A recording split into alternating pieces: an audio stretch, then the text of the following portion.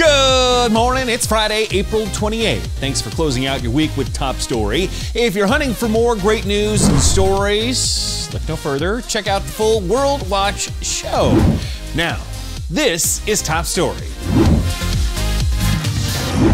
Argentina's currency is sliding out of control, and the government may be forced to devalue it. That is, make its money worth less on purpose.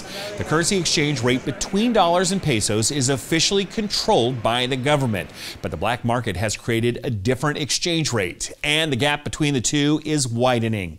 Vendors can't adjust their prices fast enough to keep up with inflation. The employees are making new signs with prices every day. It's crazy. Argentinians spend their wages as soon as they can or exchange them for other currencies. If they hold on to the money, its value will have dropped by the next week or even the next day. The Argentinian president may be forced to additionally devalue his country's currency to match the black market exchange rate. And yes, the black market rate is illegal, but the government can't manage to control it. So the black market rate has become an established part of Argentina's economy. Devaluing the peso could help reduce the trade deficit and boost exports, but it would slash the value of people's savings and further raise prices.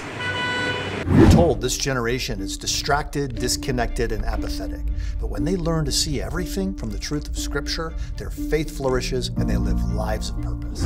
Headlines can be scary. Talking about them with kids doesn't have to be. Introducing Concurrently, the News Coach podcast from God's World News. Let's teach children with calm discernment.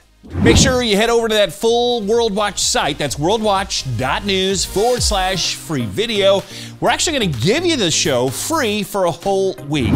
Well, thanks for watching, everybody. I'm the Big Bash. Remember, whatever the news, the purpose of the Lord will stand.